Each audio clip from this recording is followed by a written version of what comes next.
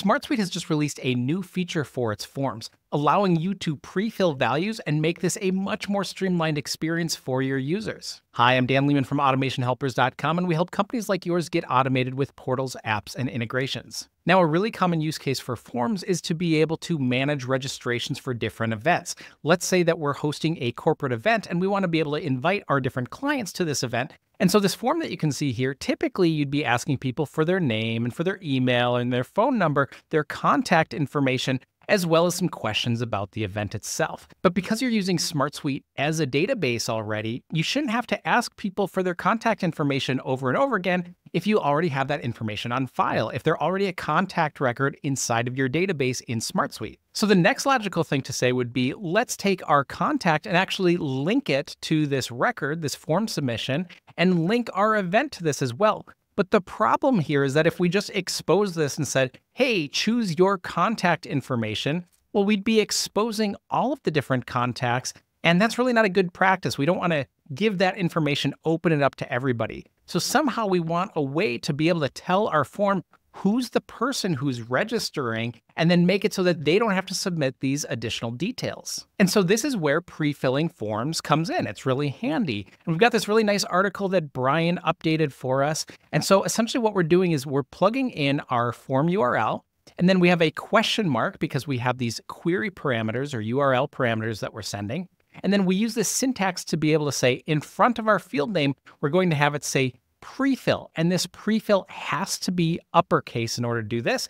And then we're going to have the name of our field, and we can set it equal to the value that we want to show in our form. Now, the idea of using these parameters in our URLs is essentially allowing us to send information to the web application we're interacting with. And this is nothing unique to SmartSuite. In fact, this is all over in any kind of web application you might use. So for example, if I'm on Amazon and I search for a camera, if I go into the URL, I could see it's the same kind of format where it says question mark and K, presumably keyword, equals camera. And so this is the way that as we search, we're sending information to Amazon in order for it to be able to filter our results. And so it's the same idea here. We've got our form URL, and then we say question mark, prefill, contact, and then we send that contact with its information in order to prefill that value. So back inside of SmartSuite, let's talk about how we would actually construct the URL that we need in order to be able to pass the information that we want. So for my example, we actually want to send two different values. We want to send the contact, the person that's going to be associated here,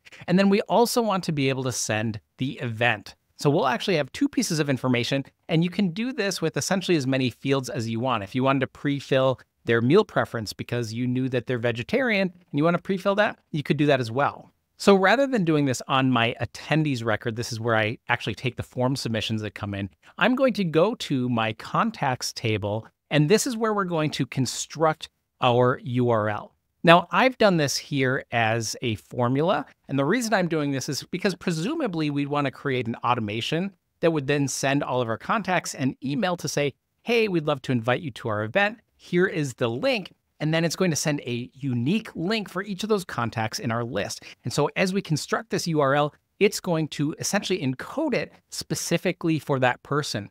So we've got Gary here, and his link is going to be slightly different in the information that we send than the next person, Joe McDonald. So you can create a new formula. I'm going to modify this existing one to show you how this works. The very first thing you're going to want to do is use the concat function. This allows us to concatenate the text and different variables together so that we can come up with one string, one collection of numbers and letters. In this case, it's going to be the URL that we create. So we are going to concat multiple pieces of information. And the first piece of information that we need is going to be our form URL.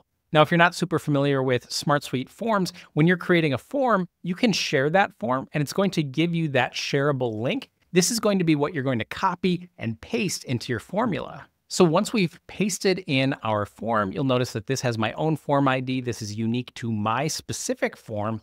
Then we're going to add that question mark, and that question mark is super important. You need to make sure you have that. That's where it separates out the form URL from all the other information, all the other pre-filled fields that we're going to send to our request. In this case, you can see that the first field that I have is event. And remember, it's really important that we capitalize that P in prefill. We have underscore, and then we have event, which is our linked record here. And we want to say that this is equal to, and then here's where we close our double quotes here, because we now need to take the information and inject this dynamically from our event. So let me X out of here for a second so you can see what I'm talking about.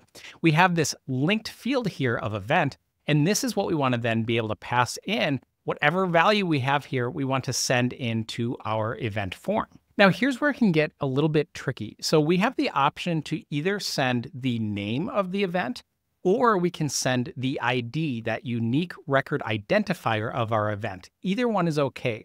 But it's really important to make sure that if you're using the name, that you want to make sure that all of the unique values, let's say if you have a question mark or an apostrophe or some special punctuation, you want to make sure that this gets URL encoded. It's a special way of removing special characters and injecting it with something that the machine can understand. So a really easy way to be able to do this is to encode the URL component. This is a function that we have within SmartSuite, which takes that event that we have, our linked record, and gives us the ability to automatically encode it for us. Now, if you're feeling particularly brave, if you scroll down, there's a guide on how you can actually encode this yourself. If you have a space, then it needs to return the %20, and we have this whole little guide here.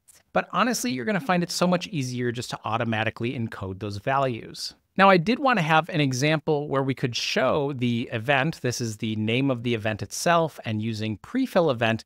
But I would recommend wherever possible, instead of using the name and instead of using the name of the field, that we're actually using the record identifiers and the field identifiers.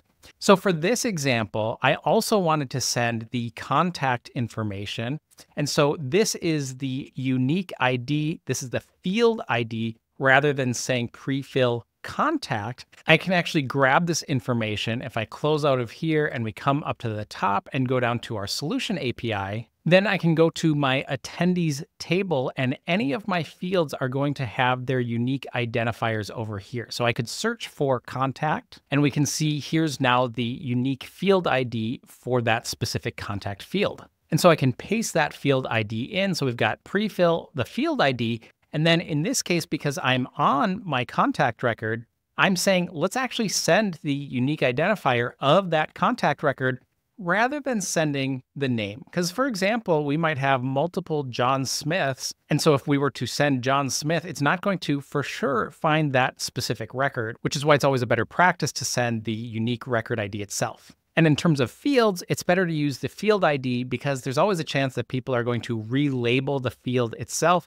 And when you change that, that would break anything that you've already set up. The last thing to point out here is because we have multiple different URL parameters, we're sending both the event and the contact, that we have to have this ampersand in between it as well. So we're saying, hey, this key equals this value and this other key equals this value. And so we could attach multiple other ones if we wanted to. And so back in the SmartSuite documentation, they've done a really nice job of showing us which are the supported field types and examples of each. So I'm using specific records, linked records that we're doing here. But you could do this for date fields if you want to inject today's date, or if you want to be able to send, even Smart Docs are supported. So I'm really impressed with all the different kinds of fields that we can use here. There's a couple that aren't supported, but honestly, it's all the ones that you're using on a daily basis that are going to be supported here. So now if we close out of our formula, we should be able to stretch this and kind of see what's going on just to give it a once over look here. So you can see that the event is pulling in that global startup summit. And then we've got our unique identifier for the contact. And then this is pulling in our respective contact record. And you can see that they're all unique for each record that we have. So as I mentioned before, this link then would be ready to go. We could send that via an automation to our different users or contacts that we want to invite them, and they'd get their own special link that we've generated. In this case, let's just go ahead and open up an example so we can see what's going on. So let me paste in this link to the browser. And here you can see it did exactly what we wanted. It injected our event as well as the contact record. And so that means we don't really need all of these additional fields if we already know who they are. So now on our form itself, we've got the option, we could probably just take out some of these additional fields if presumably we don't need them to update those on our record. And we just have the contact and the event here, as well as their confirmation and meal preference. So now here's what our form looks like if we have the event and contact link. But again, you probably don't want to expose this to the user themselves, that they can choose the different contact values here. So let's go ahead and actually hide these from the user. Now back on our form, I could click on contact and say, hide this field from users. I could do the same with the event as well, open that up and hide it from our users. And if we refresh this, even though we no longer see these fields, they're still behind the scenes linking that information. So even though the user doesn't see it, we're still able to actually have those records linked. Now, to be fair, we still might want to get a little bit creative here, because if you just got a form and it didn't mention your name, you might not quite understand what's going on. So I might still leave like a first name field and pre-fill it with their first name, just so that they know who's expected to attend the event, that it doesn't feel like I'm just on this random record. So I think there's a couple things we could still do from a usability experience to make this a little bit better. But overall, I hope this gives you a nice preview of how you can use this pre-filling feature on SmartSuite's forms in your next project. If you have any questions about your own SmartSuite build, don't hesitate to reach out to our website at automationhelpers.com, where we're offering free 30-minute consultations.